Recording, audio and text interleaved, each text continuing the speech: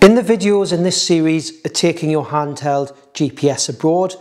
We've covered changing the grid system in your unit, and we've also looked at the different maps you can get for your unit.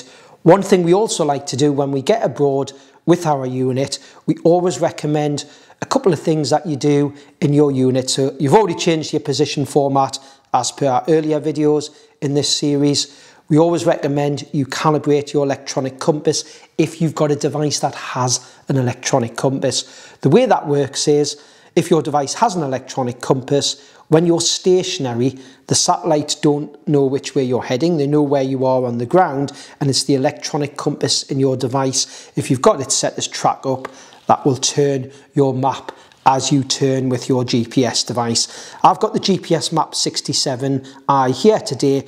All of the devices with an electronic compass, when you go to your compass screen and go into settings, will give you an option to calibrate the compass. We go into a lot more detail on our online course videos on how you calibrate your compass. You get the online course videos if you've purchased a GPS device from us. But I'm just going to give you an example where that is on the unit that I'm using here today. So what I can actually do is press my page button until I see compass. If I had a touchscreen unit and I was on the compass, I'd be touching the 3 white bars at the bottom of the screen, depending on your unit. On this unit, it's actually just the menu button once on the push button unit.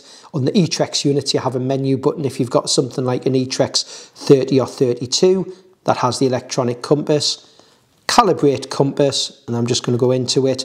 We'd always recommend calibrating your compass outside when you're away from anything electrical that might interfere with the unit. And then you just follow the on-screen instructions, and it tells you how you've got to turn your unit.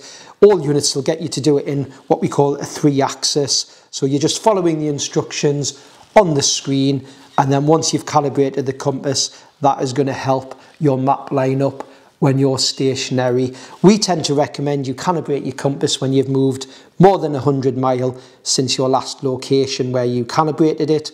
You've had big changes in temperature conditions, or if you have got a unit with batteries that you take in and out and change batteries when you've changed batteries, or if you just feel that the unit's not lining up correctly, and maybe you've had something magnetic or something that's interfered with the device magnetically or electronically that's affected the compass, and when you're standing still and you don't think that the map's lining up quite with what you're seeing in front of you, there's no harm calibrating the compass. But we always recommend doing that, especially if you've travelled abroad, so you've travelled a long distance since you last calibrated it.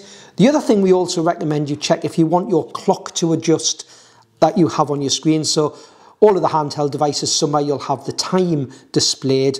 One thing you can do in your settings, so again, it's your main menu. So whatever device you've got, it's always worth just checking in your main menu and setup.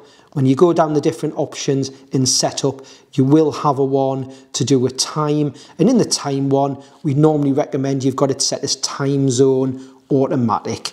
If you've got it at time zone automatic, that means once you land somewhere, if you have travelled abroad and you've got a GPS signal, so once you've got a satellite lock with your device, you will find automatically the time zone will then change on your unit. So it's really after you've done the position format setting, which we showed in the earlier video in this series, and you have travelled abroad, we recommend calibrating your electronic compass and just checking in setup and time that you've got the time zone set as automatic. Our online courses go into a lot more detail on lots of different settings and using your GPS devices. Online courses included as part of your gold support package when you purchase from GPS Training for a year, where you also get email and telephone support. If you haven't got a handheld GPS device from us, you can from gpstraining.co.uk in the GPS store.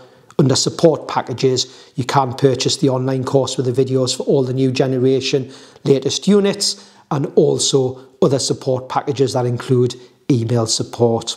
We hope you found this video useful, and thanks for watching.